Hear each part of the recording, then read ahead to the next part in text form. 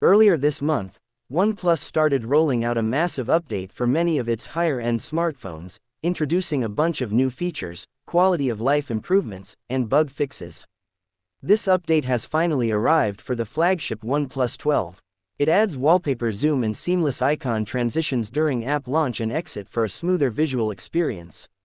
Adds a bounce animation effect when sliding to the bottom of the notification drawer and optimizes the layer effects of quick-setting icons and widgets, bringing a more natural and delicate visual effect. Optimizes the transition animations for home screen icons and widgets and adds wallpaper zoom animations upon device unlock. Adds wallpaper zoom animations and gradual brightness transitions when the screen is turned on or off.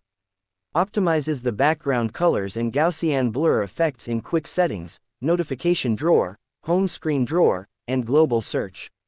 Optimizes the transition animation when the lock screen clock and buttons disappear upon device unlock. Optimizes animations when entering and exiting global search, ensuring a smoother and more consistent visual experience. Adds a transition animation when swiping in from one side of the screen to exit an app before it starts up. Adds a transition animation when swiping in from one side of the screen to go back to the previous page before a new page is opened. Adds a transition animation when swiping inward from a side of the screen or swiping up to exit an app in landscape mode.